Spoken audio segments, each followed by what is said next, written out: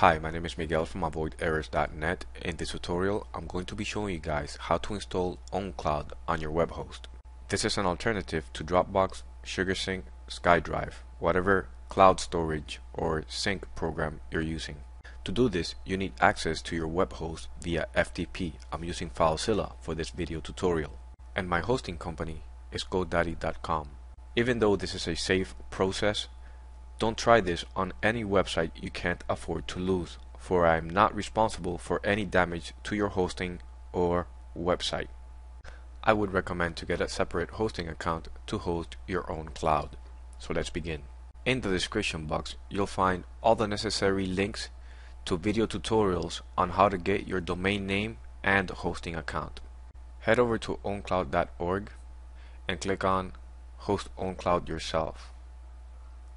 Then click on Web Installer. This will download the setup PHP. It's a very small file. Here it'll give you some instructions to how to go about installing ownCloud. Just click here to download the setup PHP. I'll save the file. Click on OK. It's really fast. Perfect. Just open the folder location where you have that setup PHP here. I'm going to put it to a side and open FileZilla client to access my web host from GoDaddy. It's already pre-set up, so all I need to do is click on the drop down here and select it to connect. Okay, once connected, all I need to do is just drag and drop that setup ownCloud PHP into the root directory. Perfect. There it is. setup-ownCloud.php. Now to access that, all you need to do is enter your domain name /setup-ownCloud.php to enter ownCloud setup. Perfect. Click on next. And now it'll install on a subdirectory called ownCloud. You can change the name if you want. I'll leave it default and click on next. Once you click on next, it'll check for dependencies. It'll take 5 to 10 minutes. Once it's done, this window will come up. Success, ownCloud is now installed. So go ahead and click on next. I knew this was going to happen. Magic quotes is enabled. ownCloud requires that it's disabled to work properly. This is the reason why I recommend a separate hosting account, because to troubleshoot this might damage your already working money-making website. Different hosting companies requires different configuration to disable magic quotes. Since I'm using GoDaddy, I'm going to show you guys what worked for me. So open FileZilla client and here locate your PHP INI. Now I'm going to copy this to my desktop. Since I already have that folder open, I'm going to drag it there. And now let's edit that PHP. Right click the PHP, open with Notepad, and here paste the following lines. You can get these from my website. The link is in the description box below. Perfect. Once you're done, click on File and Save.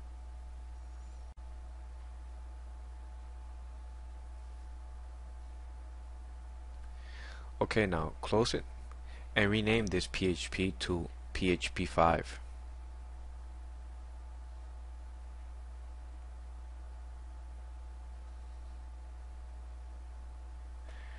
Okay, now drag and drop the PHP 5 to the root directory just like we did with the setup PHP of ownCloud. Now I'll close here and go to your GoDaddy account, log in, locate your web hosting. To the right of the web host name, click on Launch, and now scroll down until you see System Processes.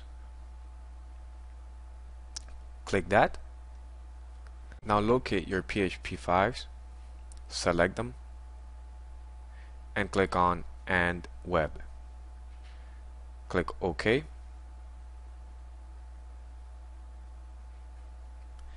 Now go back to your ownCloud here, refresh, and everything should work fine. Perfect. Now create an admin account. Finish setup, and now everything should work properly. But because it's me, it has to come up with more errors. No input file specified. That's good because we can troubleshoot this with you guys. So again, open FileZilla,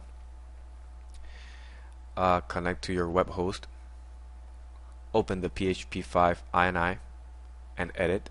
So just right click edit. And here we're going to add one more line. The reason why I didn't add this at the beginning is because we don't want to add unnecessary lines to this PHP 5. cgi.fix_path_info equals 1, file, save, close the notepad, upload this file back to the server. Yes. Perfect. Now let's see if we refresh, we might get lucky. But no. Now go back to system processes on GoDaddy, and here I'll refresh because I can't see my PHP 5. Here they are. Select it and web. OK. Now go back to your ownCloud here, refresh, and everything should work fine. Perfect. Just like I thought it would. Now the welcome to ownCloud window here will come up. Now you can select whether you want to connect to it via desktop app, Android, or iPhone app. You can also access it via WebDAV, but for this tutorial I'm going to download the desktop app. Perfect. Now download the latest 1.5. I'll save the file. Now this takes a long time, so I just fast forward the process and open the location of the executable file. There it is. I'll run it.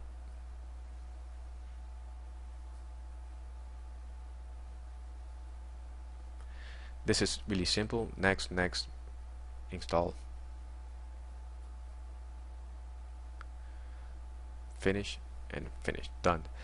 Now enter the server address, which is your domain name / and the ownCloud directory, just like you see here. Replace avoid errors.es with your host name.